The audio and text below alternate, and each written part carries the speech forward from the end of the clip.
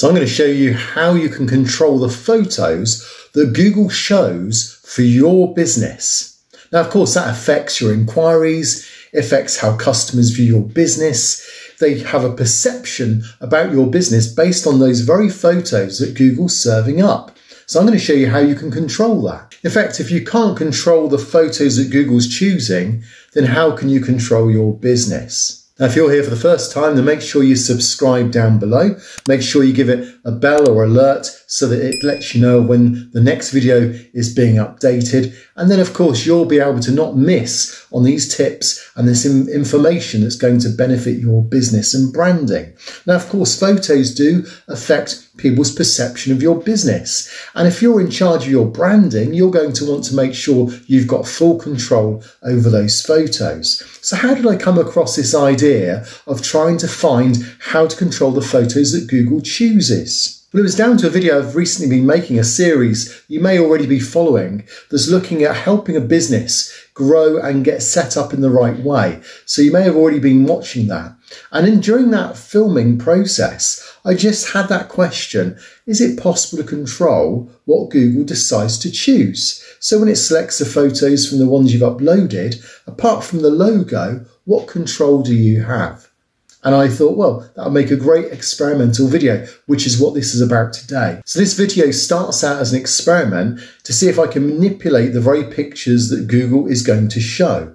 But as you'll see, if you're prepared to wait to the end, you'll see we get some great results. And by the end of this video, you're going to know exactly how you can have whatever photo you want showing wherever you want it showing. And that's great control over your business and something that probably most people never consider when it comes to putting in their business photos into Google My Business. So watch this video right through to the end because there's some really interesting results you definitely won't want to miss. And give it a thumbs up so others can be aware that this is a useful video. So let's jump straight in and I'll show you how this experiment panned out. So I've done a search here for sports centres and just taken the first one, Oxley Sports Centre. And if you specifically search for a particular sports centre, you'll then get this knowledge panel come up. And you'll notice that at the moment, they're showing 3 photos. One's a photo of inside, one's a photo of outside, and one's the map area. Now, if I do another search for golf courses,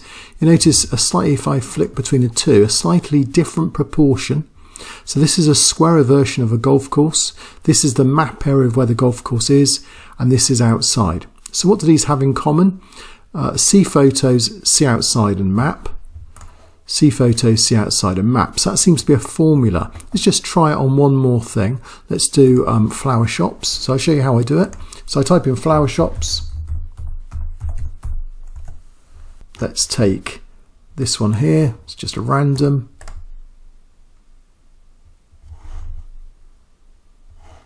And you'll find that you don't get that knowledge panel here. You need to actually use the name in Google. So if I go search Google, and then we then get this up. So this comes up again with the square, see photos, the outside, and the map. So that seems a current format at the moment. So what I want to know is how do I control which photo is shown here?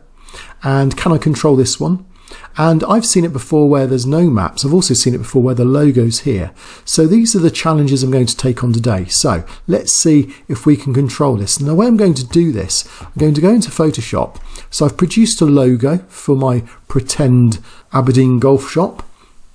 So I'm going to upload that first of all. So if I go to my Aberdeen golf shop, and if I go into, so we've got here, choose a photo for a logo. So I've uploaded this already, but for some reason it doesn't always notice it. So there you go, I've uploaded this logo. I'm going to click on that. I'm going to set it as my logo, set logo.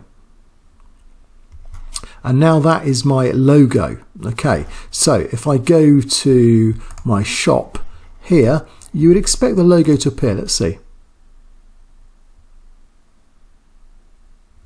So it doesn't appear there as such, which is disappointing. Let's just try, if I did a search for Aberdeen golf shop.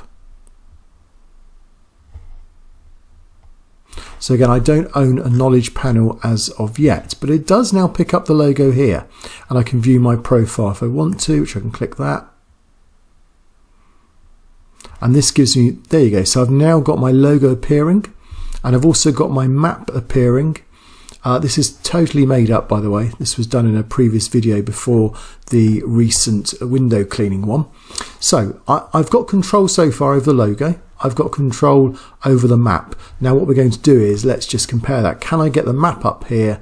Can I get these two? Can I control these two? So what I'm going to do in Photoshop is I'm going to make it easy for us. I'm going to number some images. Let me just bring in an image. Let's go, let's bring one image here. And what I'm going to do is I'm going to resize that to a sensible size. Let's do 1600 by 1200. So it gives it a nice sensible size. So there you go, that's my image. It's still a nice size, and I'm going to brand it.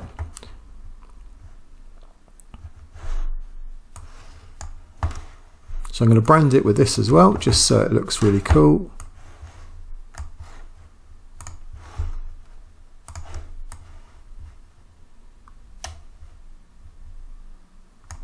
Just shrink that down a bit because that's quite large. So we've got this kind of branding going on in the corner, and for our reference, and this is where it's quite exciting, we're going to just give it a number. So I'm going to call it number 1. Let's do this in a nice sensible green. Okay, so we'll call this like hole 1. Let's just get this down in size to, let's say 60. There you go. So what we're doing is we're branding some photographs. We're going to call them number 1. So what we'll know is we'll know when the photo comes up, we'll know which one it is that it's picked. But I'll put these in order, I'll upload these in order as well. So just bear with me 1 second as I save these. So I'm just going to bring in some more photographs, just make them fit.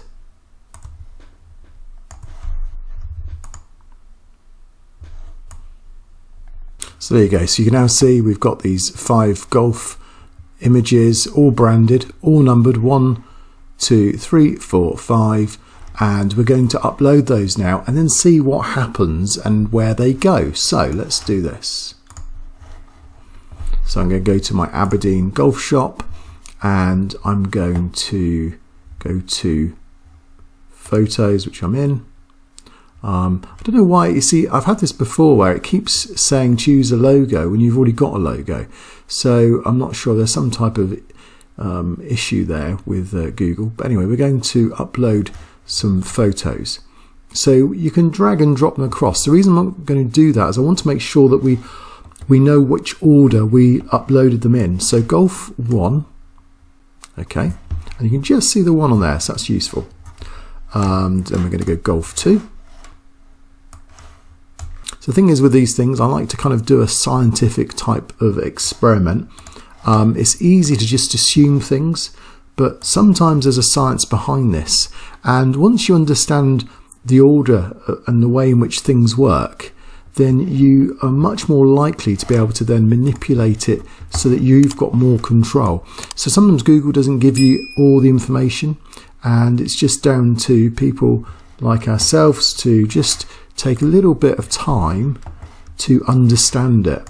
And once you understand it, of course, you can teach it. And that's the reason why we have these videos. This is why people subscribe to me, because they want to understand a bit more about controlling their Google My Business. And these are the types of things that are going to help that. So you can see now we've uploaded 1 to 5. We've got all the photos. So let's see what happens. If I go to my golf shop here, I'm going to refresh it. So nothing at the moment, okay, which is unbelievable, isn't it? So it seems like, first of all, what do we learn from this? We learn that it seems that Google's got a bit of a caching issue. Well, let's just add a cover photo. Well, let's do that next then. It's saying here, choose a photo for your logo, but I've chosen a photo for my logo. So why ask for that when it's got it? Anyway, let's choose a cover photo. Let's do that. Now with a cover photo, they're a bit different, and it could be that this is what we're after. So I'm going to go for the recommended size for a cover photo, which I think I've got here as being 1024 by or we can go for that 2120. So I'll go to Photoshop, new. Now what I'll do is I'll just take that, let's just take actually that, but what we'll do is we'll change it the other way around. So this won't have a number on because it's the cover photo. And what I'll do is I'm going to swap this the other way around, change it slightly by making it fill that area there. So there you go. So it is quite different to the other photo. And this is our cover photo. I'm going to call it cover 1. So it's a different shape. I'm going to click on that and open that. Now remember, this has no number on the logo. And that's been uploaded. And now we've given that our cover. So the cover's gone, unlike the logo. Let's now see how that affects things.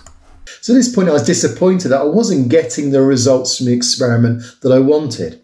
But on the other hand, from your comments and from combinations of feedback with Google My Business, I was also aware that Google My Business can sometimes take time to make changes. So I decided to leave it a couple of days, and then I thought I'd check back, and this is the results. We'll go straight back into the video.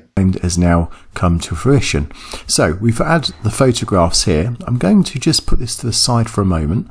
So we're going to refer back to in a minute to see which photos have been put where. But if we just go to the information, we want to view this on search and we want to view it on maps. So those are the two things we're interested in. And we'll now see how many of these photos are showing up and where they're showing. So notice on the Google search itself, you get the knowledge panel. So it picks up the logo, which is great. It picks up the map area. So we've got that control. And then see photos. Now this photo here is the cover photo. So if you want to control that photo there, then that would be whatever you choose to give the cover photo. So you can edit that at any point, and you can always select a different photograph or upload it.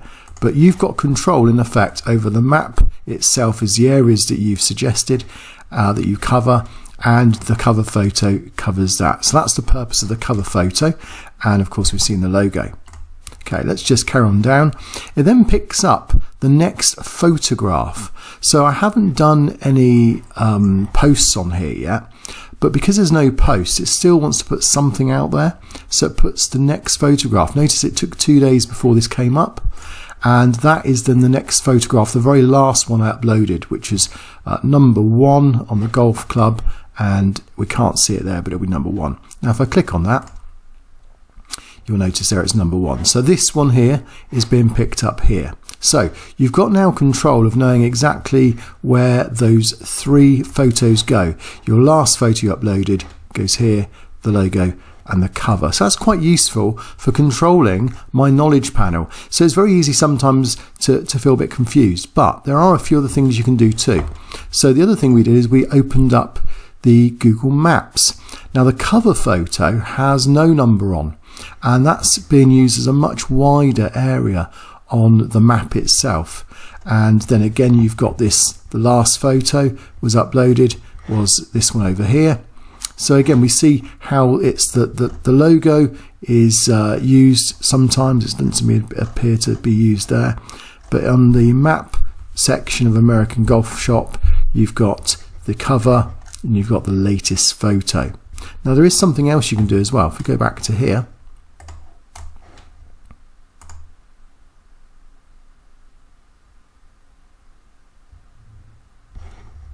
if you just do a search for Aberdeen golf shops, and you notice that we're coming up 4. If you notice again, the cover photo is used for what's shown here. So once again, you've got control over what's shown here, which is shown here too. So that's good. And if you click on this, you'll notice this changes again, because now it's used here as well, like an advert at the bottom. And you can also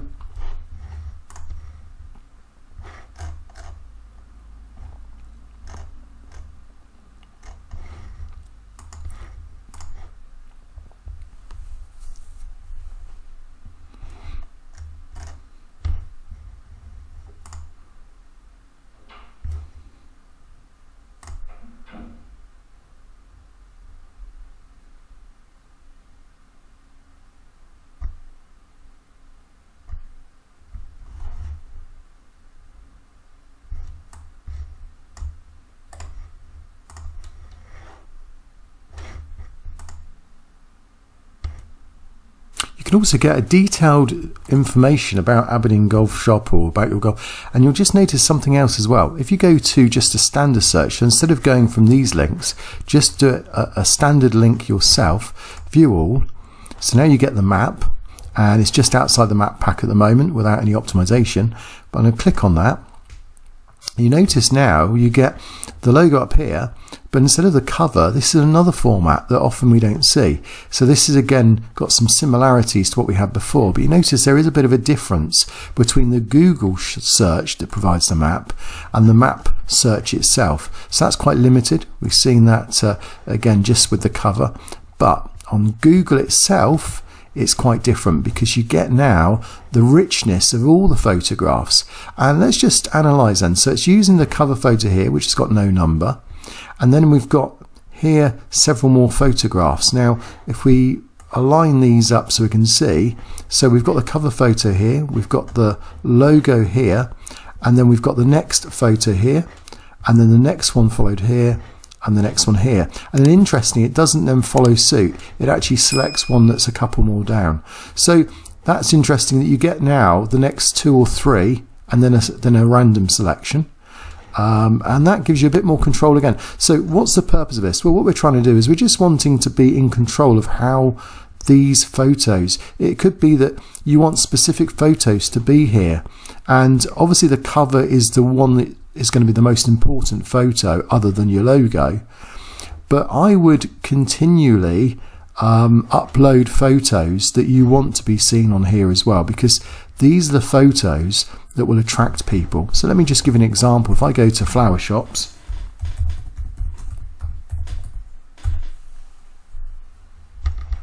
you've got attractive photos here, but let's go to this one here. No photos, just that.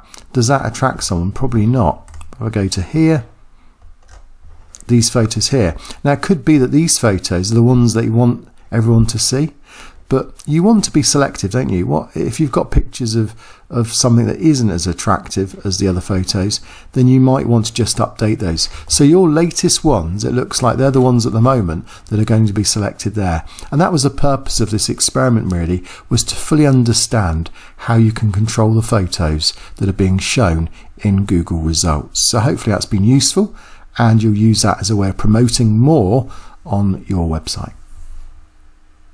So the experiment worked. You can be in charge of the photos that Google chooses. And this is really powerful because now you can make sure that your business is reflecting what you consider is important.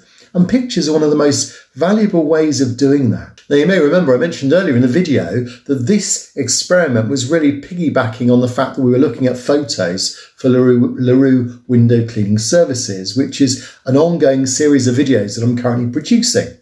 Now, if you want to know where that video was and particularly which bit I was referring to, and it's an excellent video because it goes into a bit more about how you can get your photos taken out of Yelp or Facebook or even Instagram. I know a lot of you enjoyed that part of the video where you can actually take your photos, your business photos that you've put in Instagram, and I show you how you can then download them and upload them back into Google My Business. So if you want to know how that worked and what particular part of the video that was, then if you head off to here, you'll find that in that particular part of the series. But if you like the idea of just having general optimization tips for 2021, then this video is definitely one you don't want to miss. 13 ways to optimize your Google My Business. I'll see you there.